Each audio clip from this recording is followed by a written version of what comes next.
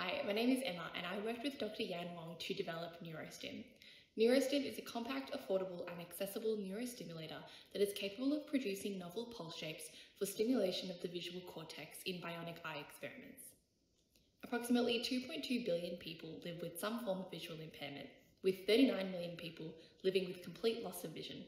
Anxiety and depression are major public health concerns, and these disproportionately affect those with forms of vision loss. That's why Monash Vision Group is developing the bionic eye, a bionic vision prosthetic that will be capable of restoring vision to the blind by directly stimulating the visual cortex. So where does NeuroStim come into this? Well, when you're developing a bionic vision prosthetic, you need to determine the best ways to stimulate the brain. There are lots of different parameters such as the pulse shape, the duration of the pulse, and how much charge we inject into the neural tissue. The parameter that I was interested in for my final year project was different pulse shapes. The standard pulse shape used for stimulating the visual cortex is a biphasic rectangular wave. Other fields though, such as the cochlear implant field, have found that other pulse shapes, such as ramped pulses, are actually more effective at stimulating the neural tissue. I wanted to see if ramped pulses and other pulse shapes were more effective in the visual cortex as well. However, the stimulator that we have in the lab is only capable of delivering rectangular pulses. So that's why I developed NeuroStim. NeuroStim is an Arduino-based stimulator that is capable of producing ramped pulses, rectangular pulses and sine waves, and can be extended to many other pulse shapes. NeuroStim is 92% smaller than the current lab stimulator and only $150 Australian, compared to the $18,000 stimulator we have currently. Another branch of my FYP was to collect some data with the current stimulator that we use, the Intan RHS system. This data records the neural activity of a marmoset after it has been stimulated with biphasic square waves in its visual cortex. The data has been analysed and is ready to be compared to NeuroStim when in vivo experiments are completed. I'd like to now go through my final year project in a little bit more detail. To do so, I'd like to give an overview of the visual system in the brain. This is a very high level and simplified explanation, but it gives a general idea of how visual system flows through the brain. So to begin, we have light hitting the back of the eye or the retina. From there, light travels up the optic nerve into the lateral geniculate nucleus. From the LGN, this information travels to V1 or the primary visual area, then travels predominantly to V2. There are many different pathways that the information can take throughout the brain. One example is projecting from V2 to MT.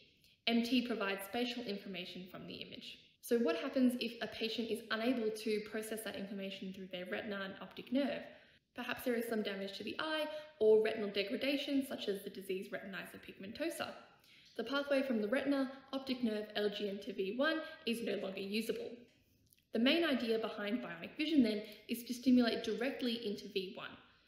V1 provides the foundation for visual information processing, and if we can stimulate V1, we may be able to recreate a simplified image. For example, on the slides we see simplified representations of the letters MVG, and also a simplified version of a woman's face. These images are created by evoking phosphenes. Phosphenes are small spots of light that we can see when we rub our eyes. The idea is by directly stimulating V1, we can evoke these phosphenes and allow them to recreate a simplified version of vision. So this is the general principle of Monash Vision Group's bionic eye.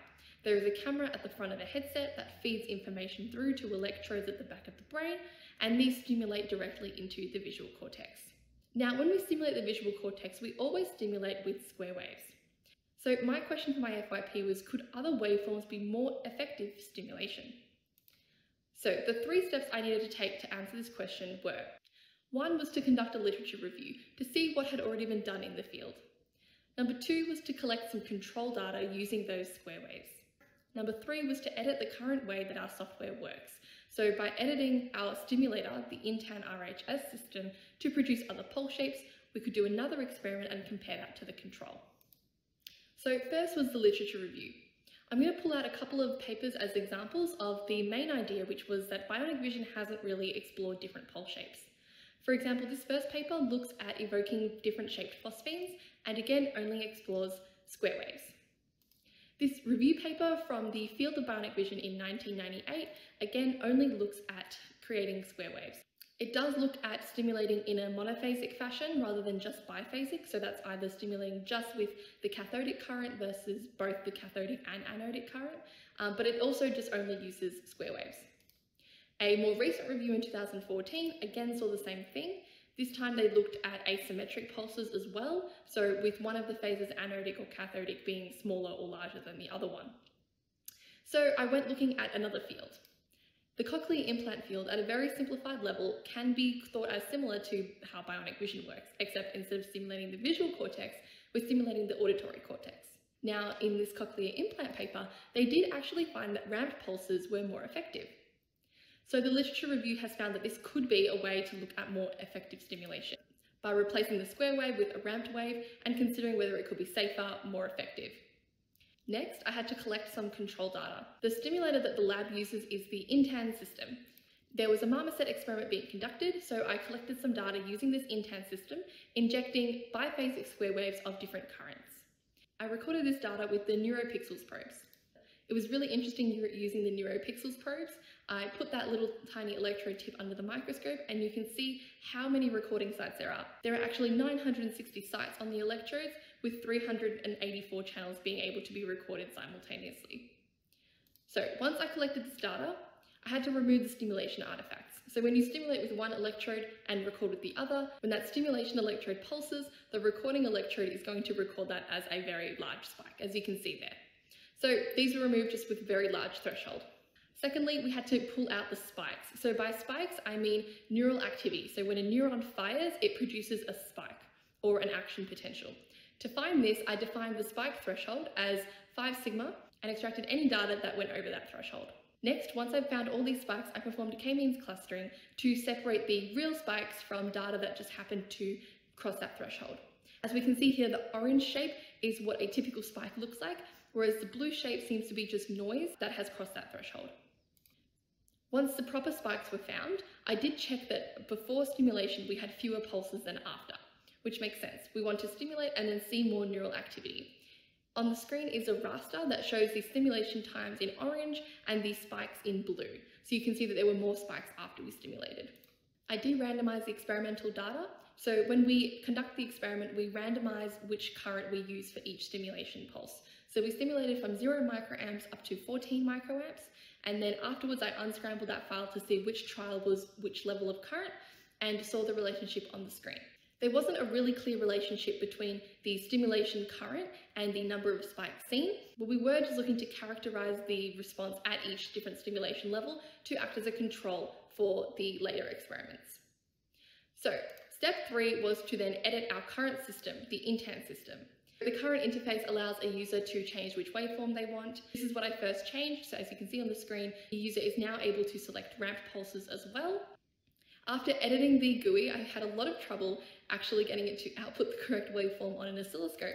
So after trying a few different things, I ended up contacting the original developer, Dr. Reed Harrison, and I found that it wasn't actually possible to edit their system like this. So this was a pretty major setback, and I learned an important lesson about making sure what I wanted to do was actually possible in the first place. So I had to come up with a plan B, and that was to create my own neural stimulator. It had to have a few integral features. It had to be capable of creating those different pulse shapes. It had to be affordable, it had to be accessible, and compact. So the design stages I went through were circuit design, prototyping the circuit, creating a PCB, 3D printing the casing, and then testing this design. The first circuit design I looked at was a single op-amp constant current source. The problem with this design was while it was very simple, it needed a return electrode to the negative input of the op-amp. This wasn't really feasible for electrophysiology experiments, and any extra current would be discharged into the brain randomly and wouldn't be appropriate. So the second circuit was a constant current source again, using a cascade of class AB Wilson current mirrors. This design was really complex, and the transistors to this design had to be really well matched. So I went with design option 3, which builds upon design option 1 with a single op-amp, but this time using an instrumentational amplifier. In this case, the output current can be in reference to ground, so we don't need a return electrode. It does use 4 op-amps in this design, but 1 instrumentational amplifier could be used instead. The design was first prototyped onto a breadboard. It worked basically, but then you could see that the purple line, which is the actual final output into the electrode, seemed to be having some sort of capacitive effects. Debugging with 4 breadboards was really quite tricky, and also I considered that perhaps the capacitive effect was from the breadboards itself. If there were 4 breadboards, those effects started to really add up. So that's why I decided to put this design on a PCB. I designed this PCB as a shield for an Arduino, which makes it more compact as well. In this case, it's an Arduino Mega, just due to what was available at the time to use. So the next step was to do some 3D printing and create a box to house the neurostimulator. Finally, it was time to do some testing. So I used a simplified model of an electrode, which is just a resistor in parallel with a capacitor and another resistor, and then a very simplified model of the brain, which was just one resistor. I also designed a user interface in Python, which connects to the Arduino through the serial port, and the user can select the waveform like the Intel system, send it to the Arduino, and the Arduino will pulse the waveform. So as you can see in the video in the presentation, it can pulse a biphasic rectangular wave, a sine wave, a triangular wave, and those ramped pulses. As you saw in the previous slide, it does generate the different pulse shapes. It is affordable, it's only about $150. In context, the current stimulator that the lab uses is over 18,000 Australian dollars. It's also very accessible. It uses very basic parts that can be found at any electronics retailer. Finally, it's also very compact as well. The NeuroStim is 92% smaller than the stimulator that we use in the lab. So the next steps in this project are to improve the connectivity. So to communicate with the Arduino over serial, the Arduino still needs to be connected to the computer. I'd like to develop a fully wireless version in the future, which would increase the portability even more. Next, the packaging could be improved. I have separate boxes for the buck boost converter and for the NeuroStim. This could be combined into one simpler package. The current design also doesn't actually have an electrode integrated. I've just been using an electrode model. So having some interface to integrate electrodes into the NeuroStim is a future goal. Finally, I'd like to do some in vivo testing with the NeuroStim to actually see whether it is more effective than basic square waves. I'd like to thank my supervisor, Dr. Yan Wong, for his continued support and guidance throughout this project. I'd also like to thank Sabrina Meikle and Timothy Philippa for their continued technical support and guidance as well. Thank you guys so much.